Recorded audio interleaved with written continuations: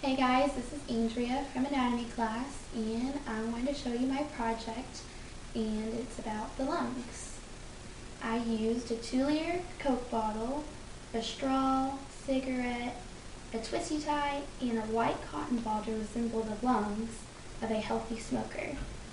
Here in a minute I'm going to go out in the garage to light a cigarette because I don't want to do it inside, and then I'll come back and show you what a smoker's lungs looks like.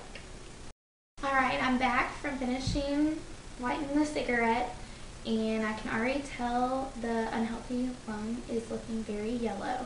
I'm going to take it out and show you the difference between the two.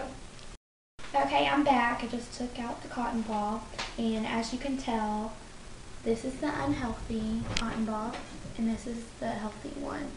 And you can see how much one cigarette does to one lung.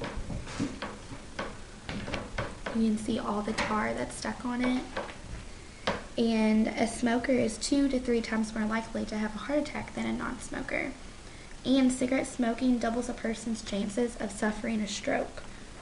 So can you imagine a person that's been smoking for 40 years, what their cigarettes would do to their lungs?